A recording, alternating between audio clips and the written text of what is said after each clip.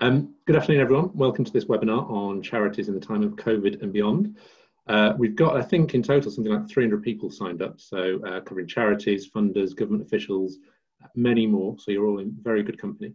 My name is Matt Whitaker. I'm Chief Executive here at Pro Bono Economics, and had you joined me about 10 minutes ago, you wouldn't have been able to hear me above the noise of drilling. I've got builders working in various parts of my house for what seems like the last 6 years or something. So the good news is they've gone for lunch, so we've got a bit of peace. But the bad news is one of them has just laid some very strong solvent, which is making me a little lightheaded. So my chairing might take a quite interesting twist over the course of this webinar. And if I start waving at you, then please call for help. So this is the first of a series of events that we're going to be running between now and the end of the year on the condition of the sector and its prospects for the future. All of which comes ahead of the start of a very exciting project, I think, that we'll launch later this year, and which we'll say a bit more on in the next few weeks. But for now, we're currently putting together the final details for another event next month with Danny Kruger, in which he's going to reflect on the review of civil society that he's going to be handing into the Prime Minister this week, I think. And of course, we'll get all those details to you once they're finalised. And then we'll run some more sessions in the autumn on some more specific questions around what's going on at the moment and what the future holds. But for today, we just wanted to kick things off really with a sort of high-level take on what's happened to charities during the pandemic so far and what the next few months might hold in store. So to that end, we're going to kick off very shortly with PBE's still relatively new Research and Policy Director, Anushka Kenley.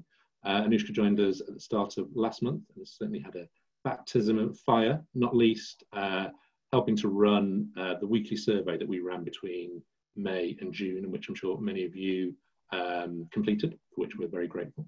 So she'll run through the headlines of that in order to provide a bit of context for two great panellists who we're really delighted to have with us today. We'll start with Rita Chadha, who's been running the Small Charities Coalition for about a year now, I think. And I think it's fair to say has made a big impression in that time.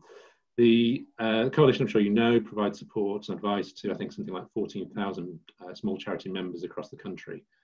And Rita's certainly walked the walk prior to joining, having worked in lots of small charities over the course of her career and actually starting her own volunteering career at just 15. And Rita kicked things off when we sort of logged in a few minutes before the start of this by saying, "How controversial do you want me to be?"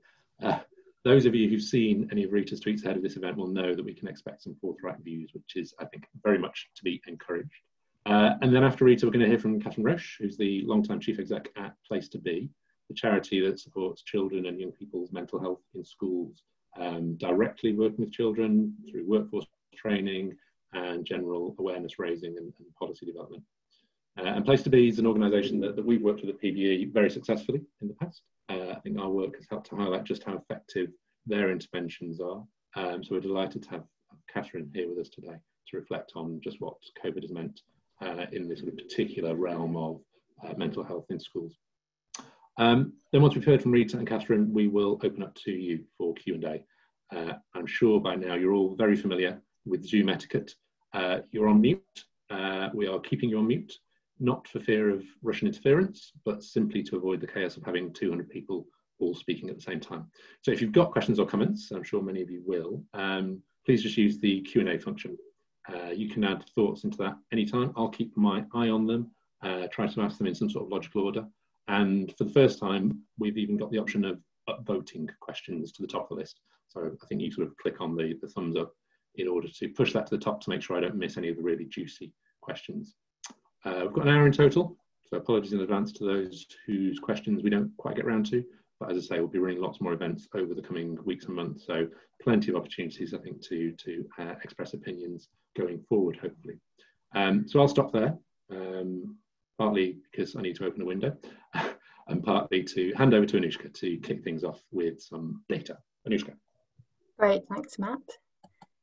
So let me just share my screen. Great. So I'm going to talk through the findings from the weekly charity tracker survey that PBE ran from late April until mid-June. Overall, we reached over 1,000 organisations across the weeks of the survey. Response rates varied by week, but on average we heard from about 250 organisations every week. The idea of doing a weekly survey was that we'd be able to see not only how the sector was coping under COVID, but also how the situation was changing week to week. One of the features of our findings, in fact, as you'll see in a moment, is that they didn't actually change very much week to week. So concern was high at the end of April and it remained high in mid-June.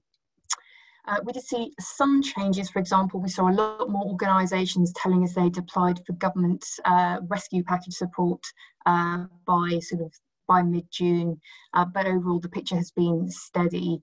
And that's one of the reasons that we paused the survey in mid-June. We decided to relaunch the survey at the end of July, which we're doing in conjunction with IOF and CFG.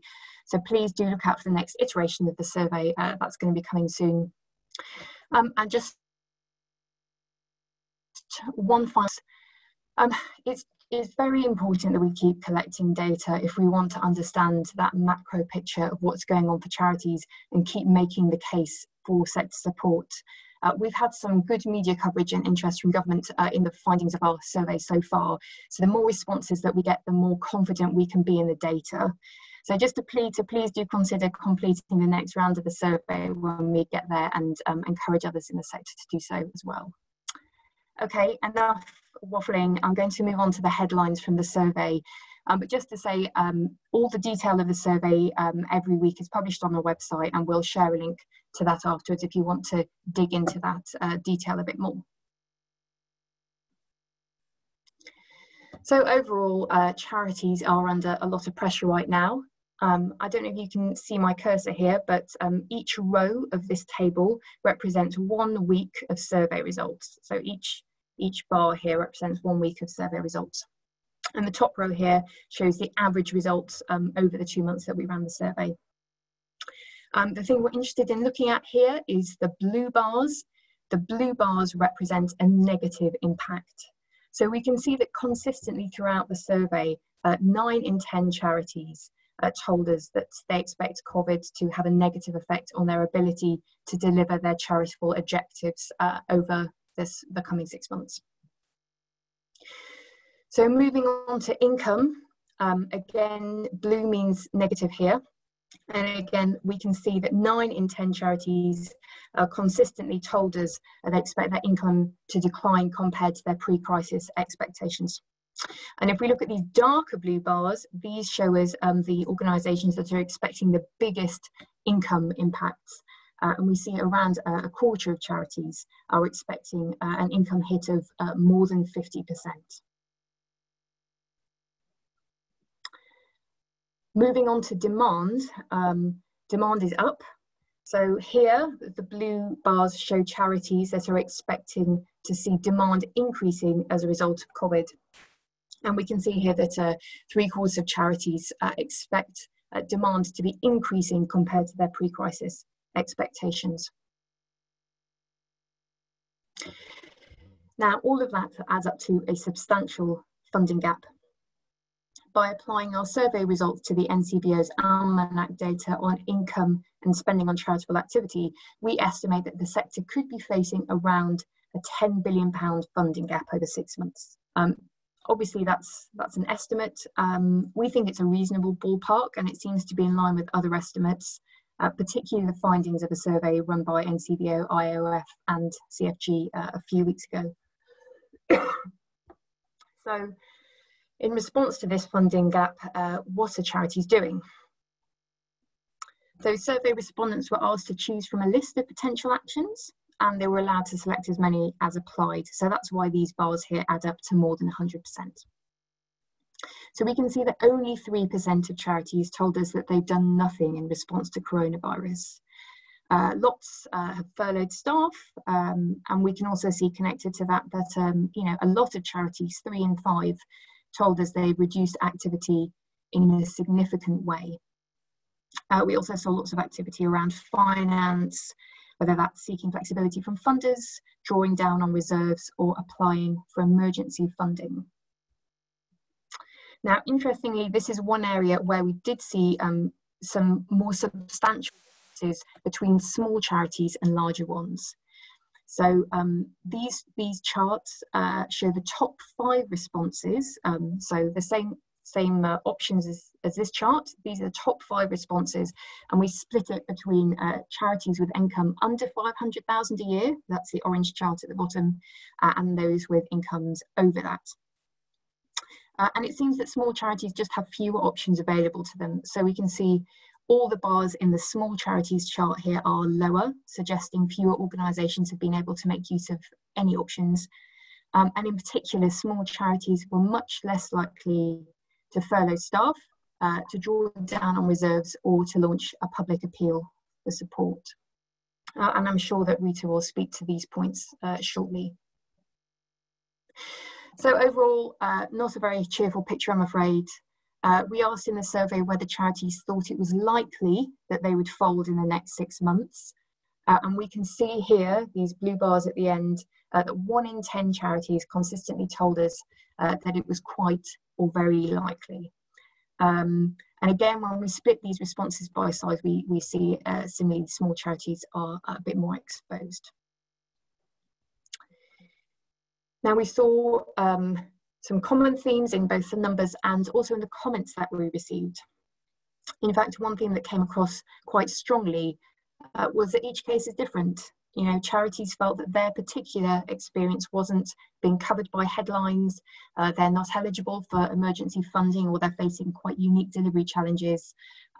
So there's nothing for a charity like ours, was something we heard quite a lot.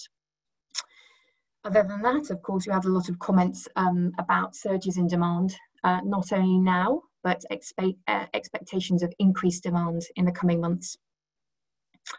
Lots of comments about funding challenges. An interesting point here is about the need for additional funding, not only to cover income loss, but also the additional costs associated with delivery during a pandemic. So, for example, purchasing PPE. Lots of comments and concerns about the inadequacy of the government's rescue package.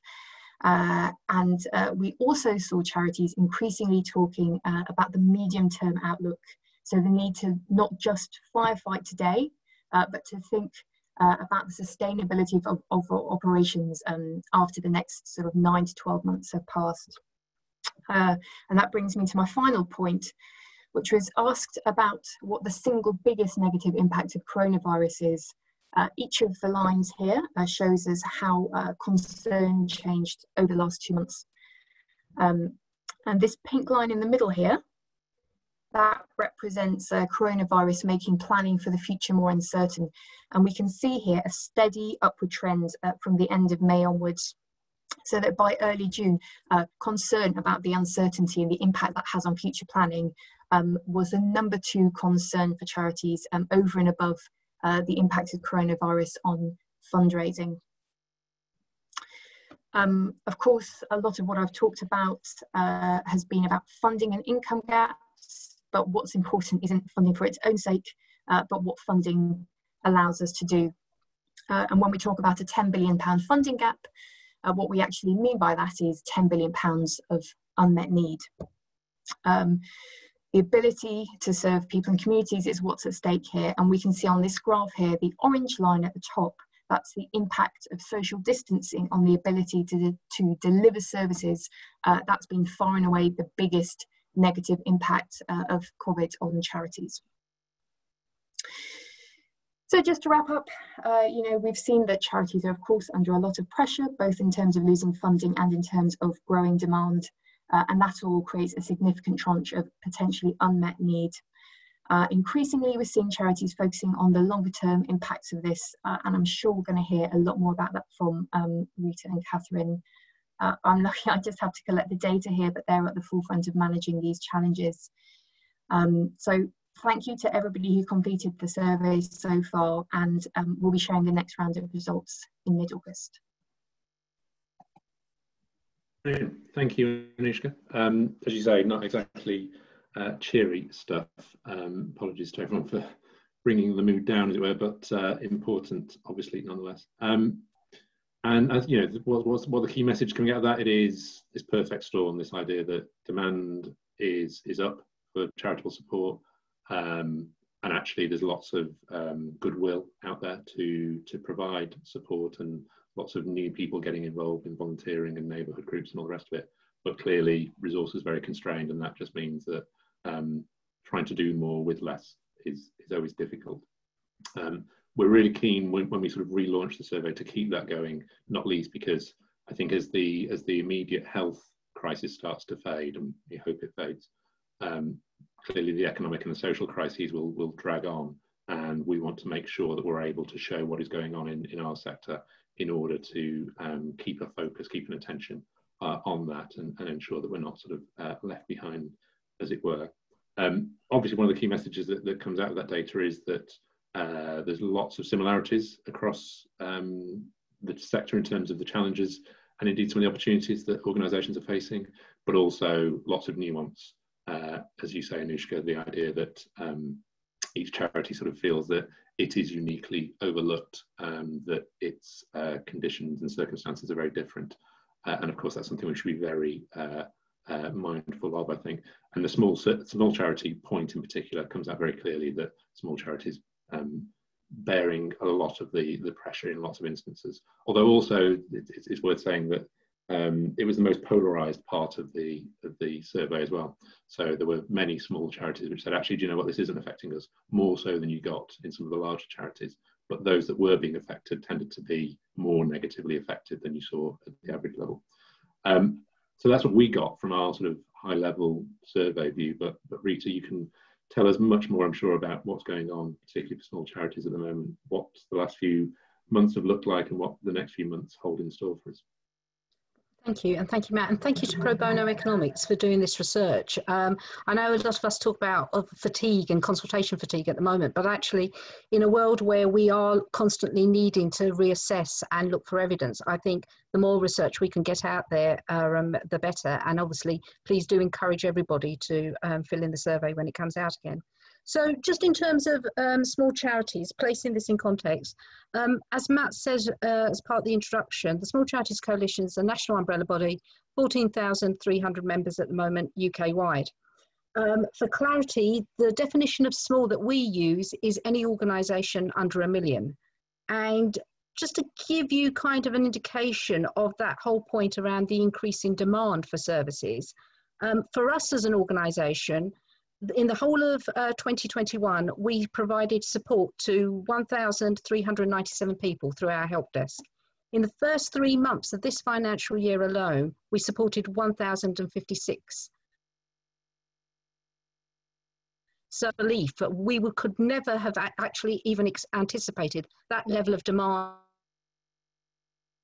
and need in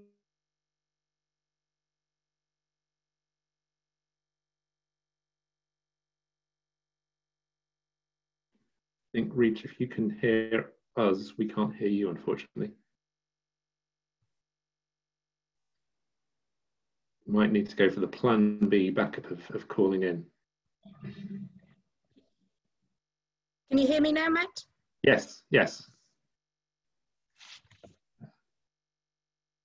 May have been a temporary. With me, I shall be back shortly. Well, Rita disappears and comes back. Oh, you're on mute now, Rita. Can you hear me now? Yes, that is better. Brilliant. I shall keep this brief in case I go again. But just to say, in the same way, training opportunities. Last year, we kind of supported across the year 877 people. In the first 3 months of this year, 2,000. And we are one of the better off agencies. We're not a frontline agency, but just if that gives you a level of indication about those charities that are working with very vulnerable people during this period and the level of demand that they're seeing placed upon them. I think it's also worth just taking a moment to think about the value of research at this time.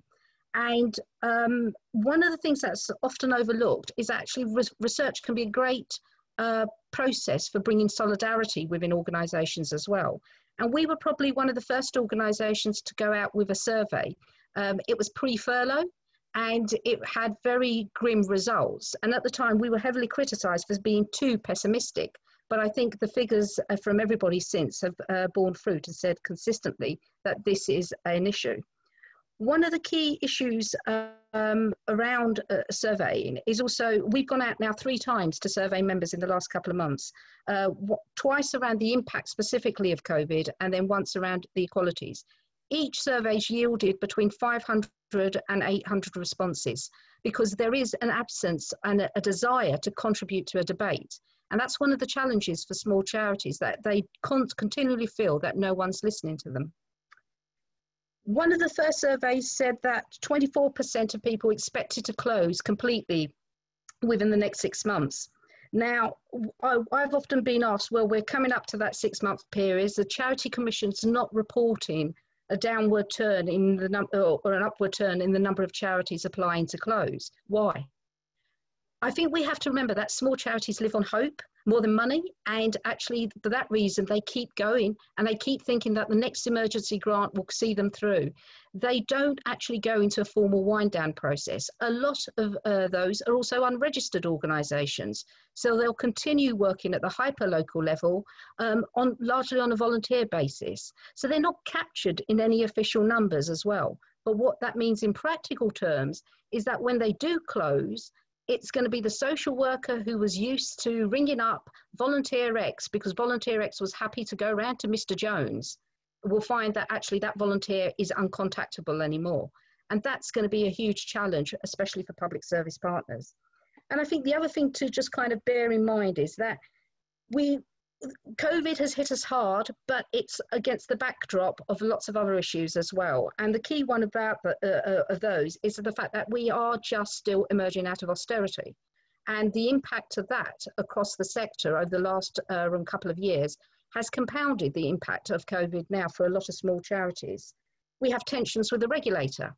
That doesn't add to a conducive environment to try and to support and prosper and encourage charities to move forward. And if I may be controversial enough to also say that we do have an indifferent government. And I think that COVID has actually demonstrated quite clearly that either this government doesn't understand charities or it doesn't want to listen to them. But either way, that's causing a huge impact. And just specifically on a couple of Anushka's points on the slides, one of the things we're seeing coming through is the whole issue and the challenge around when and when not to use reserves. We've had a regulator who has positively encouraged people to build up reserves as part of good governance. And now we're seeing funders also saying, oh, well, if you've got reserves, we're not going to fund you. That this is becoming a huge challenge. And it's interesting that none of the funders have actually taken a clear pledge on what they want to say about reserves. Funders were very quick and supportive to come out to say they would be overall more relaxed in their conditions. At one point need a collective position about the reserves issue as well. And the other key issue is it was quite interesting to see in Pro Bono's survey that only 30% had drawn down emergency funding for government. Now, I think for those of us that work closely in infrastructure will be acutely aware that actually that 30% should be a lot more. The fact that it's only a third of charities have been able to draw down that money is testament to how difficult it has been to actually get government to make decisions and actually process some of these funding applications. So at the moment, a small charity applying to the National Lottery Fund is having to wait on average around 10 weeks for an answer to its application. Now that's incomprehensible for an emergency pot. It's almost as long as the COVID lockdown period. So we have a challenge here to actually try and get government to think a bit more clearly about this. And then my very last point that I'll end on as well is we talk, and the survey talks a lot about equality, about resilience. And I think from a financial point of view, we have to be mindful of the way we talk about resilience. Resilience has a lot of connotations around the kind of disadvantage that lots of equalities groups face in the current climate as well. So when we talk about resilience, what I think we should be returning to is a discussion around sustainability, but not necessarily sustainability of organisations, but sustainability of services for our beneficiaries, because ultimately that's where the charity sector, that's what and who the charity sector exists for. Thank you.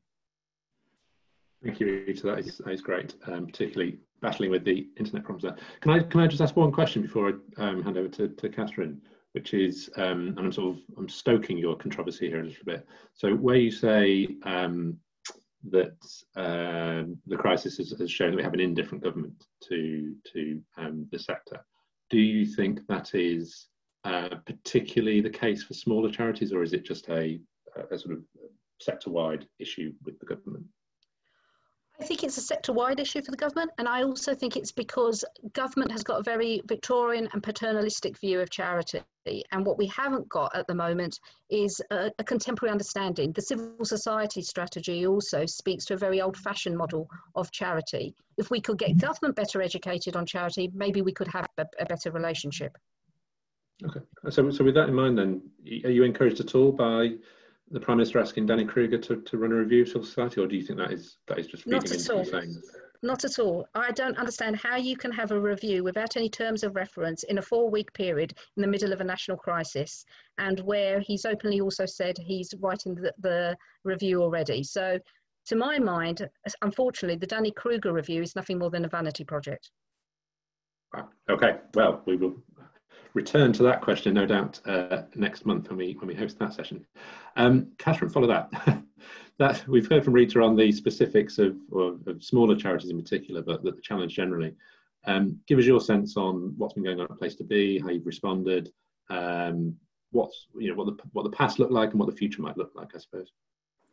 Great, thanks Matt, and good afternoon to everyone. I'm not sure I'll be able to follow in quite as controversial a fashion as Rita there.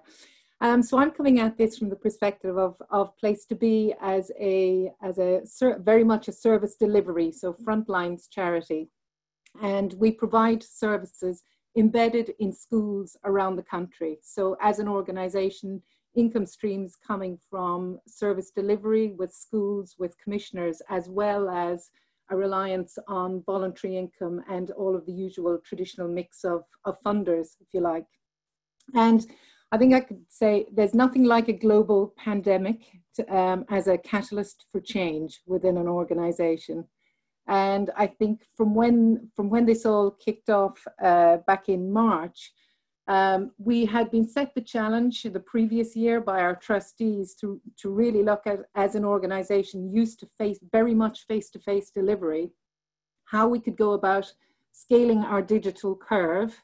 And I think there has been some real learning over these last number of months, and it has certainly aided us to tackle that challenge. So I think the first thing was really how we responded and what we needed to do to get to continue a core basic service into our schools, and recognizing that our teams are based right around the country. So we're dealing with the individual environment of each individual location and school, and our teams embedded within those. So we needed to be incredibly responsive to the individual conditions of each school and what they were doing in terms of practicalities and logistics and all the rest. And that is where I think as an organisation, being really close to our customers, if I call the schools our customers, and obviously our service users, and then responding and changing over the course of the weeks as their environments changed. And there we went through a schools open for the first week, then everybody going into lockdown, then some of the schools operating and continuing to remain open for some children and families, and then through holiday periods. So it's been very much evolving. And I think our Director of Operations would say we've had about 4 different iterations of our service delivery and service model. So that's needed for us to be really agile, if you like. I think the next thing to say is the relationship, again, to the point of relationships.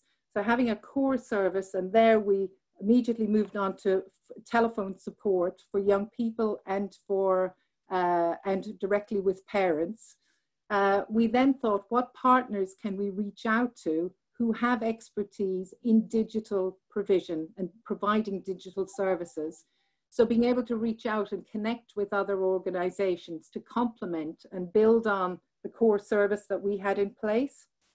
And that meant that we were able to get in place a kind of a stepped care service. So Place to Be, core service, then an organization that provides a digital app, followed by an organization that provides online counseling, and then a crisis text line service through Mental Health Innovations.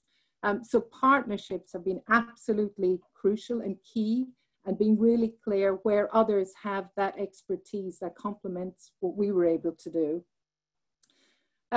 Then the next area that I think we looked at was what we could do in terms of online training, recognizing that that is an area where it would be easier for us as an organization to shift some of the provision. And we were also really mindful of the value that we could add to schools. I should add that March was the point in the year, so as a charity, where we had just sent out our invoices, so cash flow wise, which I know is something that we were all very live to and remain live to.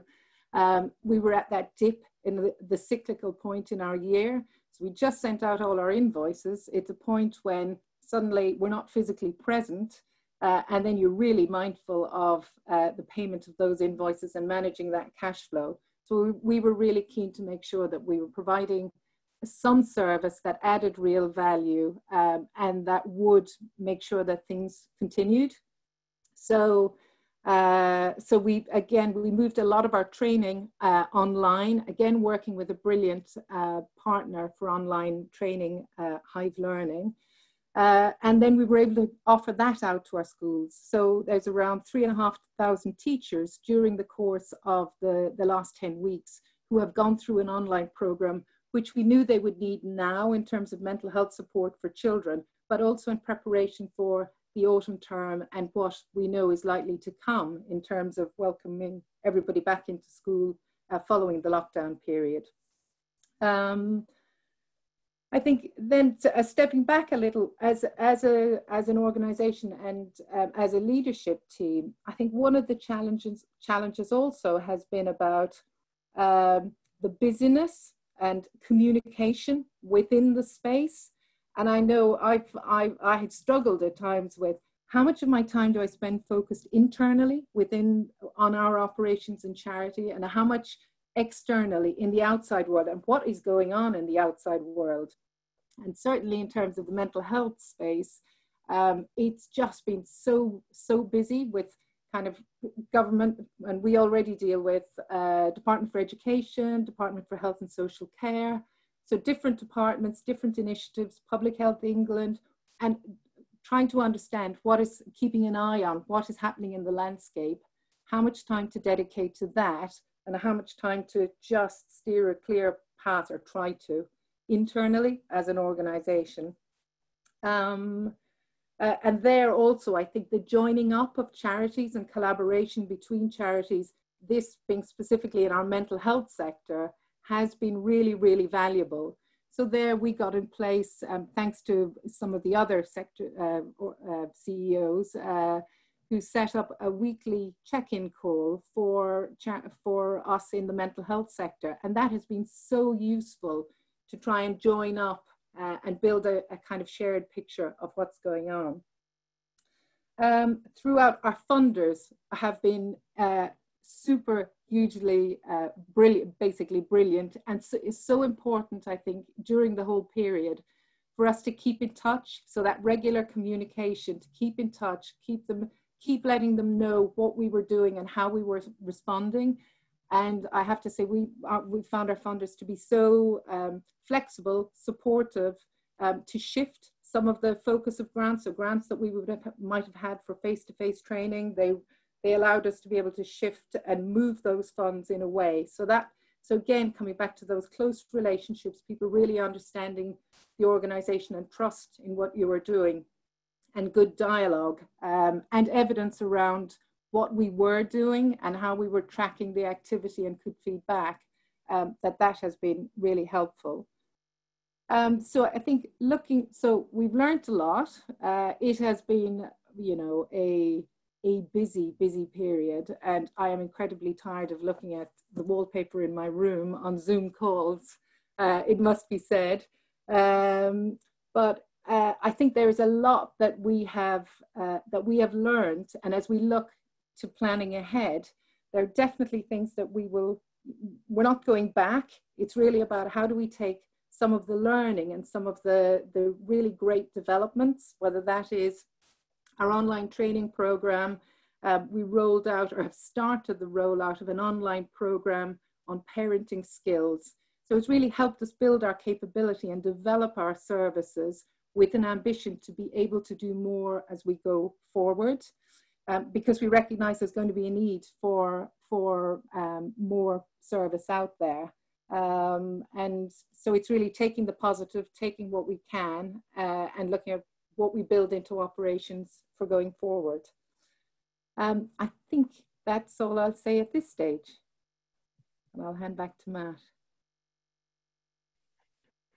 Brilliant. Thank you very much, Catherine. That is both a sort of good tour de force of the various bits of adaptations that you've made, and the thoughts about what's to come down the line, and a bit of positivity in there as well as the very obvious and very clear challenges, which is good for us to reflect on. I think we've got lots of questions coming in thick and fast. I'm sort of keen not to get in the way of that, but sort of reading through a few of them, I think we can group some of them together anyway, and they sort of reflect things that I wanted to pick up on. And your point, Catherine, about partnerships and the importance of pulling together, I think that sort of, Rita, you touched on this a little bit as well, about the way in which some small charities can feel isolated and sort of difficult sometimes to coordinate across. And various people, Kieran Breen, Nikki Wilson, one or two others, have asked similar questions around, well,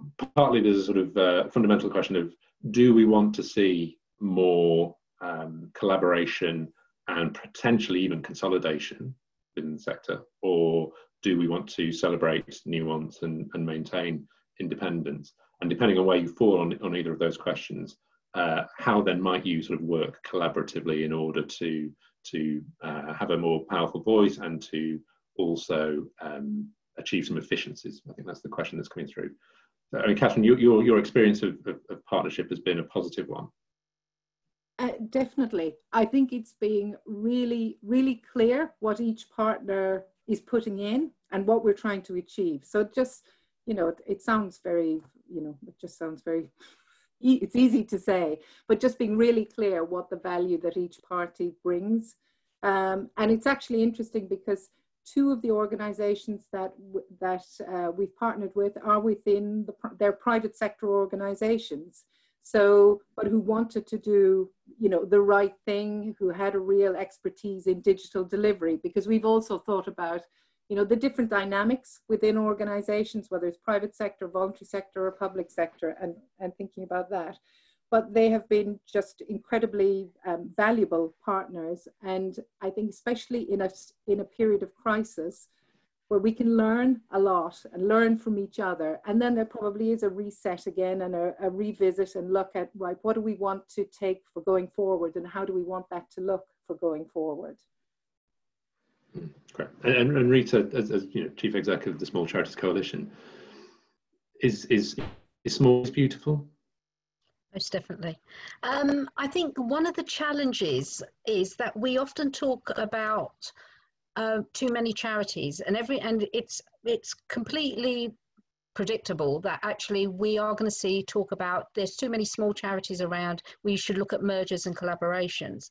What we often forget that actually in that small charity space, people are there because they're using that as an act of volunteering. They're using that as an act of contribution to their local community.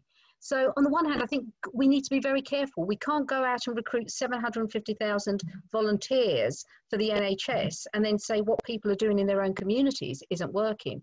And just on Catherine's point, actually, one of the real benefits and one of the kind of highlights of the period has been the way businesses have stepped up. And businesses have been very quick, very agile, and very responsive to actually the needs of supporting charities, both at the local and at the national level as well.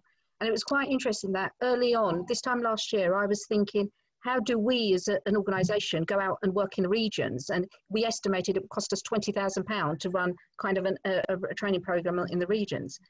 Going online has meant that we've been able to forge and encourage our members to bring together new partnerships that are working, that are going to be very fruitful and very beneficial for everyone. So I think we need to re-examine our understanding of partnerships and also understand that there's more nuance in it than we originally thought. That actually very closely reflects. So Nikki Wilson's just followed up with from the original question to say, much of what she meant was about collaborating with non-charities. So that is exactly speaks to that point. Do you think then, both of you, and again this speaks to your point slightly, Catherine, about funders and the way they've stepped in and been hugely flexible and supportive, are we looking at a new normal, or is this something which there's been a recognition that there is a crisis, businesses, funders, others have to step in and support, but actually looking to 2021, that might then be withdrawn, and actually the worst is still to come? Well, I think we are all thinking what is going to happen, and you know, how we prepare for 2021. And certainly I think in our world, whilst we've managed this period, and from an income point of view, whether that is from the more commissioning side and from the funders, we are weathering the storm, if you like. I think the real concern is about what is coming down the line. Because if I take, for example, the schools with their, and the need, we already had such a challenge and recognition of the need and the gap in children's mental health. So we had only just started to address that. And then we've hit pandemic. So there's some immediate response to that. I think the challenge for schools will continue to be their budgets going forward. So increased cost in terms of the kind of preparations that they're needing to make. There are many, whilst their DFE funds have remained constant, they have also lost income from additional income that they might generate. And that was often the sort of fund that they used for mental health support. So we're really mindful of increased pressure coming down the tracks, which we might not be seeing just now, but which we're likely to see in the year ahead. And similarly, I think in response to some of the, you know, the brilliant COVID funds that a whole range of organizations have made available in the immediate crisis, but the challenge is, what does it mean for, you know, going forward, and, you know, the likelihood of whether they can possibly continue, plus with the economic, you know, the economic outlook and the challenge that we are likely to face there. Yeah, and Rita, same sort of question really to you about, you know, is 21, is the worst still to come? And just a specific question from Eugenia Migliori, which is, it'd be interesting to know Charities' plans as the job retention scheme winds down, whether the JRS bonus is enough to keep staff on. Have you got a sense of how small charities in particular are going to go about reversing out of furlough? I think it's interesting because, as your survey showed, that smaller charities are less likely to have used furlough. It may have been a different scenario if part-time furlough had been brought in a lot sooner, and that may have changed the dynamics of the discussion considerably. I think coming out of furlough, the biggest concern that coming out of the current lockdown period, what most small charities are concerned about is social distancing. And how does that impact on their, not only their delivery and their interaction with their beneficiaries, but their costs. So they're having to hire double the space, double the resources, even hire double staff to try and meet the same level of demand. So I think it's going to be the ease of lockdown and the ease of coming out of that, which we'll start to see in the autumn. But also it's going to be compounded by the fact that if we do have a second wave, what that will mean, and whether that will force a lot of volunteer activity into retreat for the long term as well. So that's the big fear that a lot of us have at the moment. Okay. Your point about reserves, Rita, various people have picked up on that and said that's, you know, a really good point and something that rings true with them.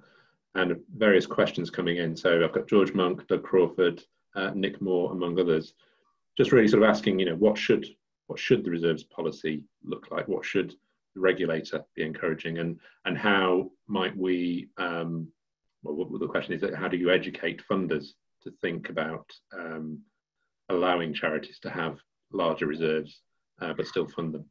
I think just kind of linking that to your last question around what the new normal is. If the new normal going forward is an ability for funders to have more confidence in allocating unrestricted funding, then actually I think that's a great benefit to the sector and to funders as well. So I think, you know, we have proven as a sector that actually unrestricted funding can be managed. It's not going to be end up on the front page of the Daily Mail, etc., for fraudulent activity. So I think there's a level of new confidence in that relationship. With the question on reserves, credit where credit's due, the Charity Commission have been very helpful in terms of being accommodating around trying to understand organisations' financial position. I think what we need is a steer from funders about their collective view on how reserves should be managed during this period. The most common question we're getting into the help desk at the moment is, should I or should I not use my reserves? We can't answer that.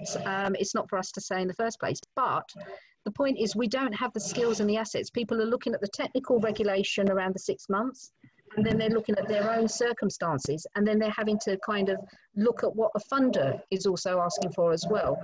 If we can reduce or we can remold one of those factors, I think we stand a better way of educating and getting the most out of reserves as well. Brilliant. Catherine, really throwing back to you the question that Rita took on before around the Kruger review in particular, and we have the Build Back Better agenda from the government, and my question really is where do we think charities should sit in that agenda, and are you encouraged at all by the fact that the government has started this review, or are you, as with Rita, sort of the mind that this is not something government is a big fan of? So without a doubt, charities have a hugely important role in providing services. And really, I think what we're really good at is getting really close to our beneficiaries and reaching out into some of those traditional, hard to reach communities. So, you know, on an ongoing basis, we have a hugely important role to play in providing services. What I hope, I think, in terms of the government is that that there is a longer term view. So if I take our field of children's mental health, as I said, there is just before this started, there's a huge gap. Addressing the mental health problems and the needs that are there right now was already a big challenge. We'd started to make progress. Getting to the preventative agenda, which is the real economic case where our work shows if you invest early, you save £6.20, you know, down the line in cost of public services.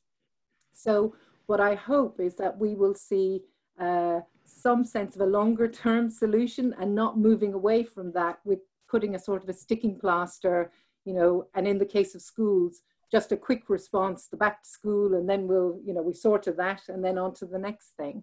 So I think we need to see long-term investment and that charities have a real role to play in that, and a very rich role.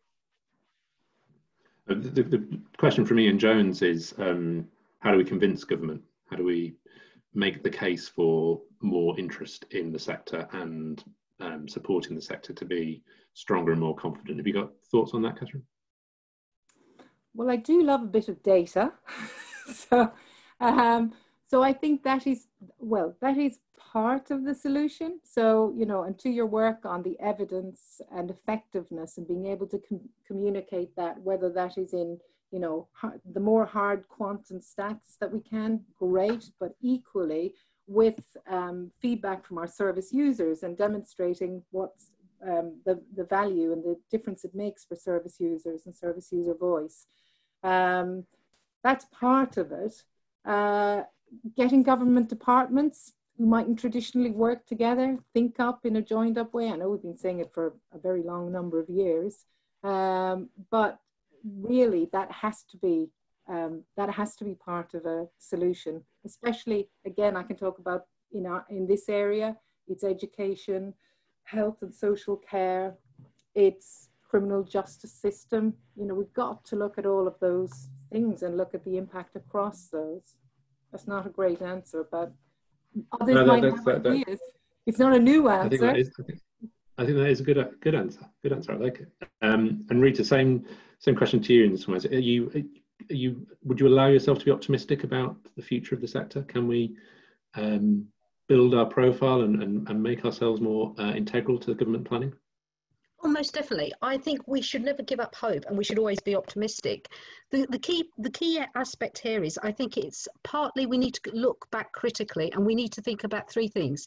Firstly, is DCMS the right department to have responsibility over civil society? Is now the time, especially post-Brexit, for us to go back into the Cabinet Office? Because COVID has shown we have reach across all government departments. We need to value that, and we need to build upon that. That's a win-win situation for everybody. The second issue around data, and I'll pick up on Catherine's point. Yeah, I totally agree. Data's invaluable, but data cuts both ways. And the fact that the government can't release data on how many charities have been funded via its various emergency pots, and that a number of organisations have been forced to do FOIs around that, suggests that actually we need a new way of talking about data, and we need a new level of confidence in the exchange of information as well.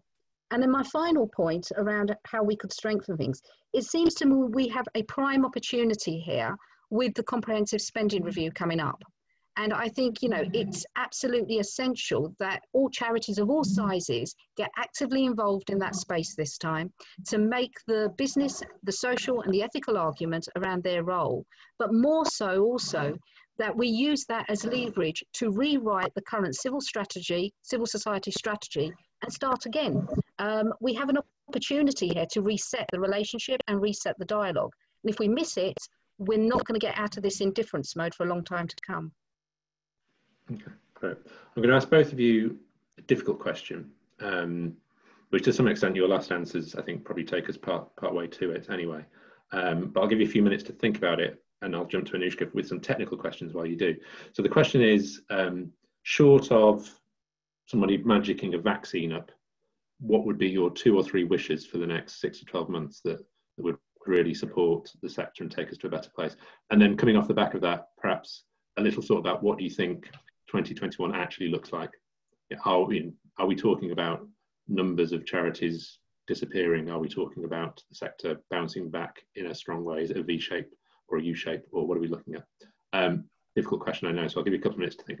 Anushka, just I know as we've been going, you've been sort of answering questions anyway via text, but just to sort of socialise that a little bit, we've had various questions come through about the survey, just in terms of its geographical coverage, other questions that we perhaps thought about asking but didn't, and might ask in the new survey, particular questions about Black, Asian, minority ethnic questions, and whether we've got any data on that sort of stuff. Do you want to give us a quick rundown of your responses on those and what we're hoping to do with the new survey? Yeah, so on geography, the survey is open to all 4 nations. We do ask respondents to let us know where they're based, and so we do know that actually most of our respondents came from England. So great if you have networks in other nations, you're able to share the next round of the survey, would that be helpful? We're working with an umbrella organisation in Northern Ireland who are running their own survey at the moment, but that's sort of a separate piece. On BAME organisations, yes, so we started to ask organisations if they're BAME led. This is in part in response to the fact that we know that BAME communities have been disproportionately impacted by COVID. So we're trying to understand whether BAME-led charities are also disproportionately impacted. Unfortunately, again, we've got small sample sizes so far, so we haven't been able to say anything conclusive. But again, I'm hopeful that we might get some more data on that in the future. In terms of stuff we want to address in the next round of the survey, or things we haven't asked yet, yeah, good points actually that people have raised about redundancy. I've been jotting things down actually as they've come, and so we definitely want to get a little bit more data around sort of the impact of the job retention scheme closing. But actually this webinar is making me think that it might be nice and interesting to also ask charities about the positive steps that they've been able to take, whether that's through more collaboration, adopting more digital services, potentially merging. So I think they're all things we'd like to explore in the future. Thank you, Anushka. And do, to everyone else out there, do keep ideas coming through to us on questions we might ask and routes we might go down. We're very open to that. So you've had a moment to think about it, Rita and Catherine. We're sort of into our last 5 minutes, so this is kind of like your final thoughts. This is your Jerry Springer moment. Rita, we've rubbed the lamp, the genie's appeared. What are your wishes? Money, obviously. I think we need to backfill the loss that is going to be the sector ASAP. We know that the sector's running at a deficit already. We know that's only set to increase. We need help on that, and that's not going to go away. I think, as I said before, we need to, we have an opportunity here. We shouldn't see it as a problem. We have an opportunity. The dynamics have changed. We have a new normal, or sort of normal, and we need to rewrite how civil society works and how civil society works with government specifically as well. And I think just picking up on Anushka's point around equality and equity as well, I think we have in 2021 an opportunity to really address some deep-seated issues around inequality in our society. And if we fail to use this moment, we will regret it, because there's no way coming back for this. Leveling up, whether it's geographical, whether it's across different demographics, is the only way that we're going to have a collective move out of this whole scenario. Thank you. That is a great list. Catherine, how about you? So I like to think about the positives in it, and so and to finish on a high, at a forward-looking positive. I think we've learned a lot during this period. So, you know, that builds back better. So when I think about the kind of the range of services that all of us in charities can provide, that we are taking the good stuff and what we have learned. So for us, it's all about hybrid now. So both the face-to-face and the use of technology in our services, and how we can do more, and how that can aid and enable us as an organization, and make us feel more connected. You know, as a nationally dispersed organization, there have been some really great things about, you know, Zoom and all the rest as well.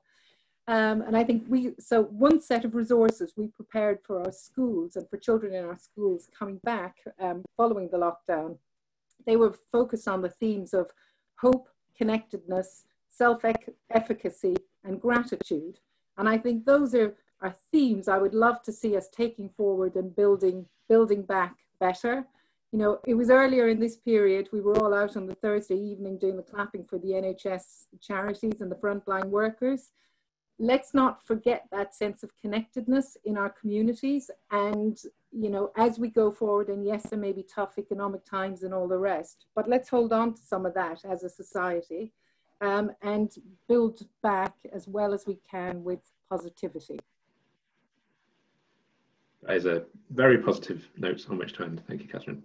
So let me just quickly wrap up then and say my thank yous, because as you all know, when these sessions end, they end very abruptly. There is no sort of shuffling out of a room and being able to corner the speaker in the room and have extra chats with them.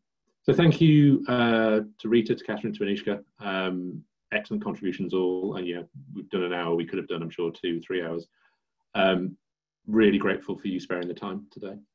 Thank you to everybody who has been logged on. The participant number has barely changed throughout this whole session, so people have come and then stayed, which is always a good sign. Either that or they couldn't find the leave button. Thank you to those of you in the audience who we work with on a regular basis anyway, both in terms of the day-to-day work that PBE does, but many of our funders here as well, so big thanks to you, and I hope we will see lots of you again at some more of these sessions over the coming weeks. And as I say, looking at the Q&A and the chat, there's been a whole bunch of questions coming in, and actual just comments and commentary, and people answering each other's questions as we go. So hopefully once we're back in the world of having real life events, we will be able to continue to run these sorts of events and have a really good, fruitful network and conversations. So do keep in touch with us, do send us thoughts and ideas, both for specific questions we might ask in the survey and for other topics that we might want to consider for our webinars going forward. Normally, it's 23rd of July. Normally at this point, I'd say go away, everybody have a good summer. We'll see you all in the autumn. Obviously, things are a bit different at the moment, but hopefully some of you are having some sort of break, because I know it's been a tough few months, certainly in our sector, but I think really across the country. So for now, thank you. Do enjoy the rest of your day. Hopefully enjoy your summer, and we will see you again before too long. Thank you all.